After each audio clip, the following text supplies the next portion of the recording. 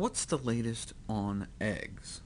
Well, the fallout from the Harvard physician study continues, which, as I covered last year, showed that eating just a single egg a day or more significantly shortens one's lifespan.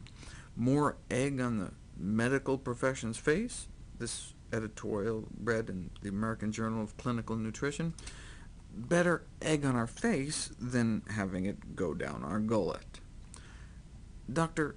David Spence is director of the Stroke Prevention Atherosclerosis Research Center in Ontario, one of the world's leading stroke experts.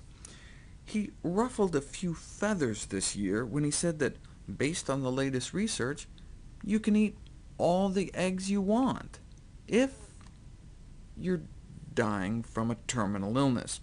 Then it doesn't matter. Now, the egg industry's nutritionists disagreed, to which Dr. Spence replied, "Who would you want to believe, the dietitian who works for the egg farmers of Canada, or a doctor who has spent 30 years trying to prevent strokes? I don't have any interest in this at all, but they certainly do. They are selling eggs. I am selling stroke prevention." Since the Harvard physician study results were published, egg consumption has also been linked to heart failure, along with dairy, as well as diabetes in both men and women. A single egg a day or more.